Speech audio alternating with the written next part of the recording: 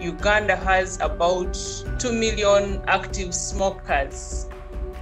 Tobacco use is dangerous to our health and is one of the leading causes of premature death in our day and age. As part of the Partnership for Healthy Cities, Kampala, Uganda is working to increase enforcement of the country's national smoke-free law, and it is helping to save lives. Every person is entitled to a smoke-free environment.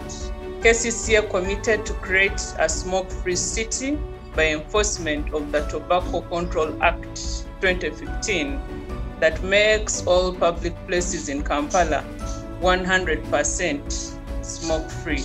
Smoking is strictly forbidden in or within 50 meters of any public place, workplace, public transport, a school or play area. The partnership has been very, very supportive. It has supported us with funds. It has supported us with knowledge. It is possible to do away with smoking. So we can start small, but at the end of the day, we shall achieve the ultimate goal.